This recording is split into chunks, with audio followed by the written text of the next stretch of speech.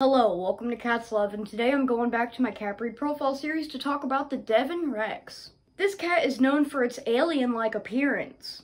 So let's just get right into the history of this breed. The breed originated in Buckfastleigh, England, in the English county of Devon, which is a county that is right beside Cornwall, England, the origination of the cat breed I talked about in the last episode. So they're somewhat related. It all started with Curly, who was recognized as the first ever Devon Rex. Curly's owners, Miss Beryl and Margaret, didn't realize how rare their kitten really was, until months later in 1960. Miss Beryl originally assumed that Curly was a Cornish Rex, but later on when they tried breeding Curly with other Cornish Rexes, they found out otherwise, meaning their Curly was one of a kind.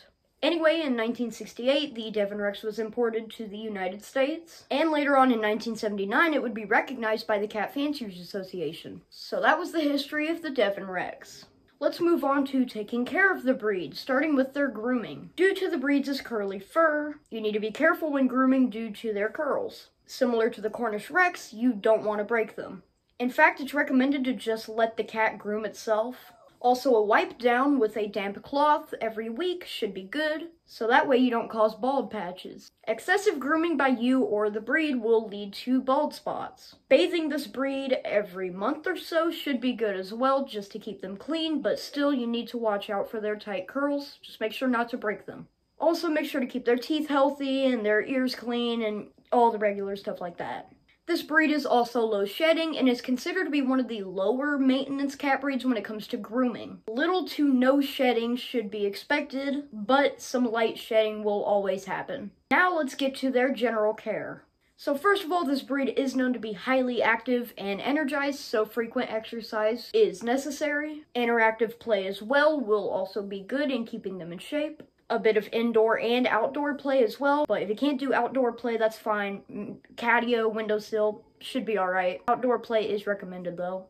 The Devon Rex is a mischievous breed and they love to be involved with everything you do. This cat will stick to you like glue. They are very people-oriented and they just love having your attention. If ignored or if you don't give them your full attention, then they will go full-blown husky mode and let you know by meowing and chirping until they get your attention. Which also means this cat can get destructive and sad when left alone for long periods of time. I would recommend the usual cat trees, window perches, stuff like that, and don't be surprised to see this breed on top or even beneath of unusual places like the fridge or on top of a door or even in your TV stand or in your cabinets, if they can find a way. This breed is also highly trainable, so I guess you could train them not to do that. Primarily fetch, and also the original Devon Rex, Curly, was taught how to play fetch and how to walk on a tightrope. They are a dog-like breed, and they love hanging out with their owners. Now let's talk about their diet. The Devon Rex should eat a high-protein diet that helps with weight management. This breed should do fine with really any commercial cat food, but if possible, I would get one that supports accelerated calorie burning. I would recommend a schedule as well, one so that the cat doesn't overeat because this cat can get obese very easily, and also because having your cat on a schedule is just generally healthy.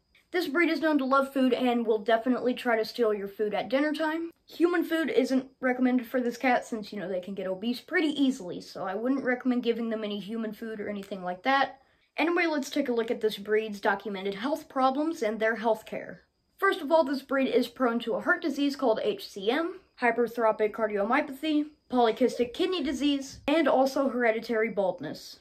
This breed is also prone to literally every other common health problem in cats, so regular checkups to the vet are necessary. Now let's talk about their unique and alien-like appearance. This breed is said to have an alien-like appearance due to their non-cat-like fur and their triangular face. They are a short breed of cat, having a length of around 15 to 18 inches or 38 to 46 centimeters, while having a height of around 10 to 12 inches, 25 to 30 centimeters. This breed can weigh from 6 to 9 pounds or 2.7 to 4.1 kilograms. This breed has large ears, large nose, and highly set cheekbones. With a muscular body and athletic legs, they sort of look bony, especially around their neck and their chest. Their fur being wavy and sometimes velvety. feeling like you're petting a rabbit. Their whiskers are known to easily break as well. Also, like the Cornish Rex, their whiskers can curl, and some of these cats may not even have whiskers, which is surprising to me since, you know, whiskers are like a cat's GPS. They can't really do well without them. So maybe what my sources meant is that they're just very thin to where you can't really see them.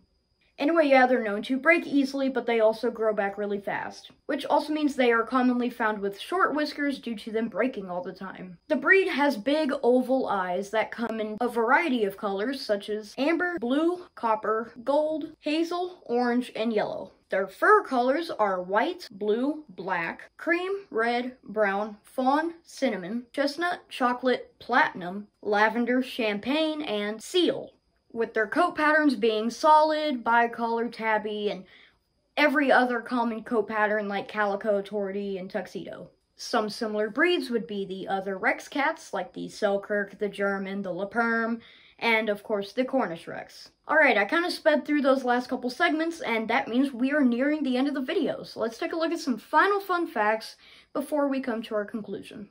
Did you know that the alien from E.T. was possibly inspired by this cat breed? There's a rumor that Steven Spielberg's cat actually inspired the look of the E.T. alien, as Spielberg actually owned a Devon Rex, although I can't find any information about that since every time I look up the word Spielberg and cats, that live-action movie comes up. So that means every time your cat is meowing and trying to get your attention, your cat is just basically trying to get you to put it in a bicycle and ride it to the moon while it meows out, E.T. phone home. There are two famous Devon Rexes in the movie Lady and the Tramp, where two cats that are Devon Rexes basically just do mischievous stuff to try to get the lady in trouble, to basically incriminate the lady. These two villainous cats have super unique names. I bet you can't guess what their names are, in fact. The first cat's name is Devon, and the second cat's name is Rex. #1 most unique cat name award goes to that movie. Fun fact, this cat breed is known to be the poodle of cats. This breed commonly has the nickname of poodle cat. They even share personalities. And that was the last fun fact. Anyways, thanks for watching. So you may be wondering, why are we already at the cat breeds that start with the letter D? Weren't we just 2 episodes behind from getting here? Well, while writing the script for the Kimrick cat breed, I noticed that the Kimrick is basically the same as the Manx, just different history basically, and with slightly longer hair. So when the Manx cat breed profile comes around, I'll probably do a part 2 for the Kimrick, like I did for the Cashmere and the Bengal, basically that situation.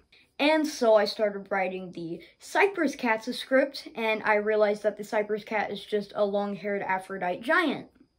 I already did an episode on that breed, so skip ahead, and here we are at the Devon Rex, the cat breeds that start with the letter D. Already here, and that also means that my schedule is already caught up, which means I don't have to do a cat breed every other week, but I'm still going to do that just to get, you know, far ahead. So that way, if I do take another break, which probably won't happen for a while, don't want to jinx it though, then I will be caught up and it'll be fine. Anyways, thanks for tuning into this episode of the Cat Breed Profile Series.